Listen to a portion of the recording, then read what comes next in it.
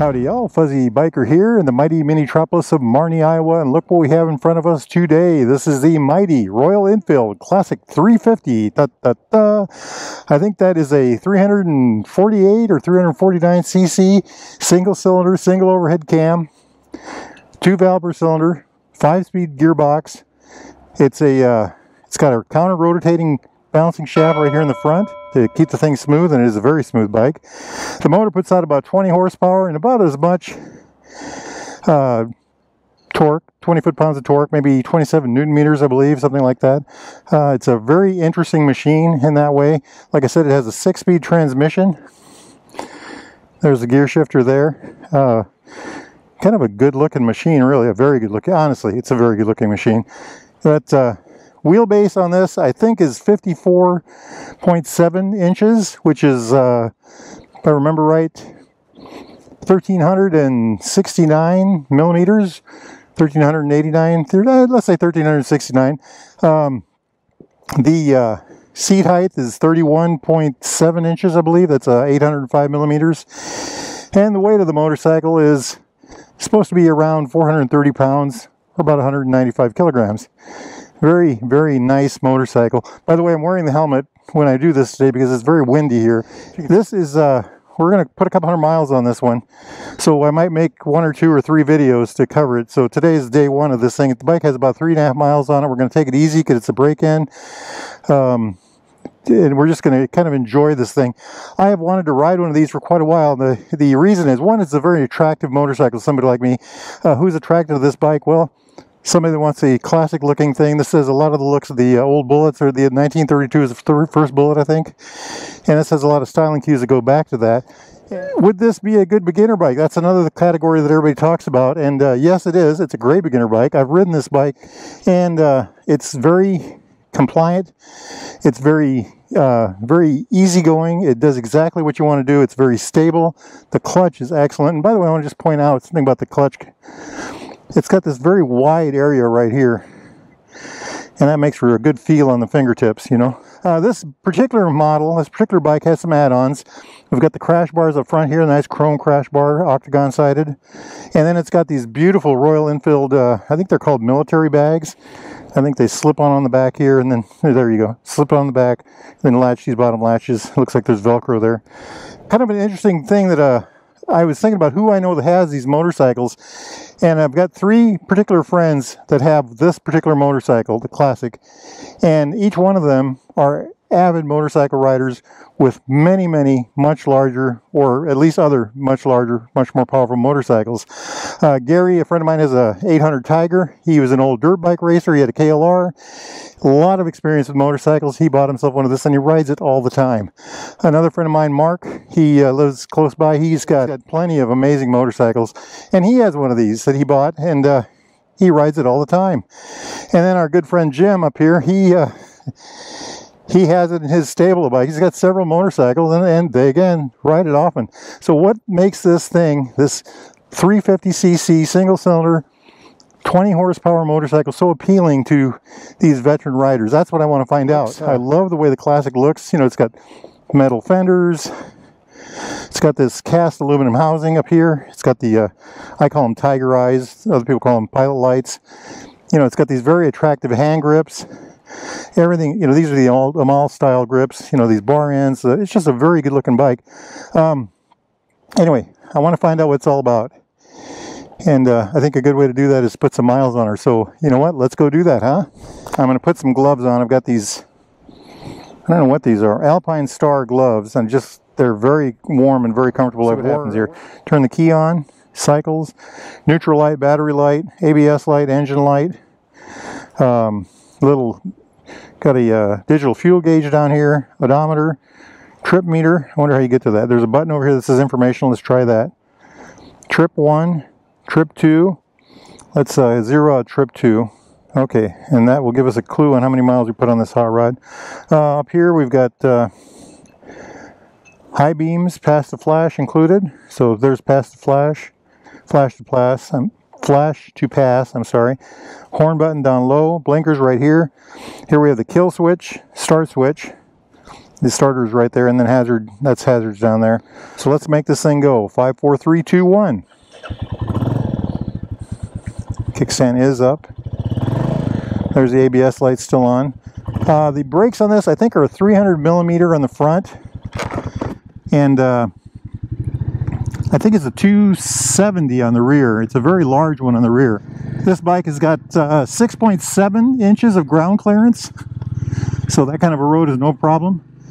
I think that's 170 millimeters, I'm sorry, 170 millimeters. And travel for the rear and the front is 5.1 inches, which is about 125 millimeters. Look at that, the clutch, just all the torque is at the bottom. If you're in the market for a new or used Royal Enfield or Triumph, there is Baxter Cycle here in Marnie, Iowa.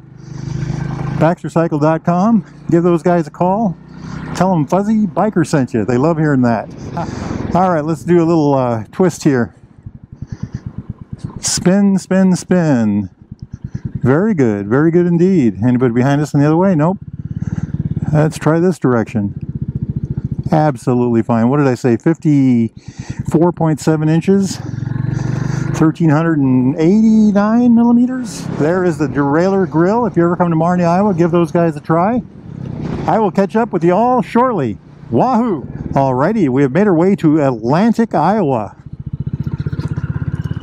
Home of Coca-Cola in Iowa. There's the Fairway store. Let's see what this is. I think that's part of the Atlantic Bottling Company. It's a very windy day here today. I mean, probably 40 mile an hour gust. The motorcycle got blown around quite a bit on the highway. I tried to keep the speed down because it's, you know, new miles. It did pretty good. The 400 and some odd pounds that it weighs did pretty good to keep it stable. But it did get blown around, of course. And then going into the wind, it really took a lot of power. I don't know that I could have gotten much faster than what I was going. As far as the seating goes and comfort goes, so far so good. I'm very comfortable on the bike. It's got a large seat, nice wide seat, which is something I like. The handlebars are low and forward, but you're not reaching down to them. They're in a very good spot. Works very well. So this is another old part of town, the old railroad depot down here. Rock Island, it says. Can you see, okay, look at this. Green Bay Lumber Company, 1915. The old hardware store. Chamber of Commerce, Rock Island. This is, I think, the old railroad depot. Here on the left is, well, that looks like the original Coca-Cola building. 1940, it says, for the old part.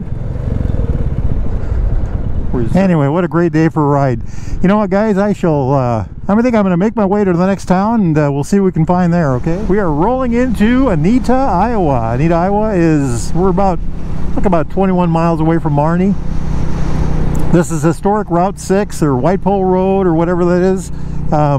Anyway, the motorcycle, well, let's talk about my jacket real quick. I'm wearing this Royal Enfield Cardinal jacket, and I took the liner out of it because I was worried it was going to be too warm. I rode with it last week in the 50s and I was hot, so I took that out, and today it's in the 60s, and I had to pull over. I had to get rid of my gloves. I've had to open all the vents on the front and in the arms. I don't know if you can see that. And just to get myself cooled down. This jacket is warm. It stops the wind. There are more vents on the back of the jacket, and I could also open the front up more. If I were to open the vents in the back, I think I would get blow through, and that'd be much more comfortable, I believe. It's not uncomfortable. It's just definitely a warm jacket. This is a very good cool weather jacket. I'm not sure how it's going to work as a warmer weather jacket. Gee, I'll have to get another jacket, right? Okay, to the bike.